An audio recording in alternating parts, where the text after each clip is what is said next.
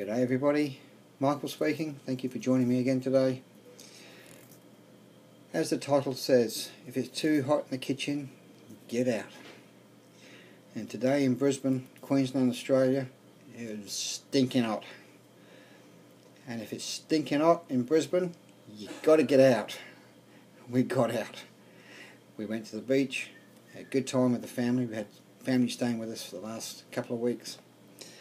And we've had a good time today by the sea, in the water, swimming around, cooling off. But in a business sense, if you're not in the right place, if that kitchen that you're in is too hot for you to handle, get out. Get out, let somebody else take your place. That's not a bad thing, because sooner or later you will feel and find that it's ready, that you will be ready for you to be in that hot kitchen.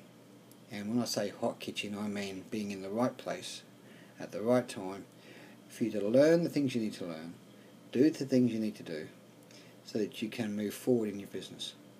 Everybody starts and comes in at different times in different places. That's okay, nothing wrong with any of that. But for you, if it's too hot for you at the moment in that kitchen, simply step aside and come back when you're ready. So I'll leave you with that thought today.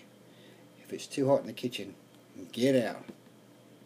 But remember, come back when you're ready. Catch you later. See ya.